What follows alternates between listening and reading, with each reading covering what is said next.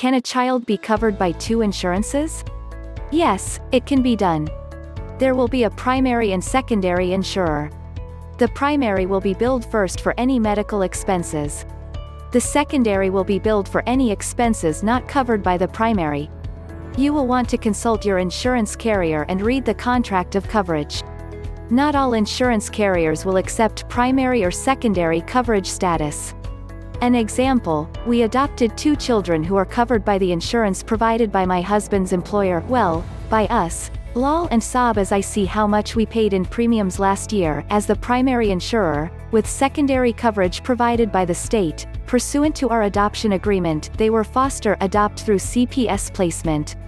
The secondary coverage allows us to maintain better long-term counseling. Our primary only allows 10 visits, for example, while the state has more extensive mental health coverage which is decidedly needed for children who have sustained trauma, and pays the deductibles we would otherwise be charged, etc. Not all insurances will do this. Yes. Generally though, HMO coverage will allow only one policy to be applied for each service visit. Therefore, an inquiry of coverage has to be made before the insurance is billed to determine the best coverage. Some PPO coverage plans allow a primary and a secondary plan.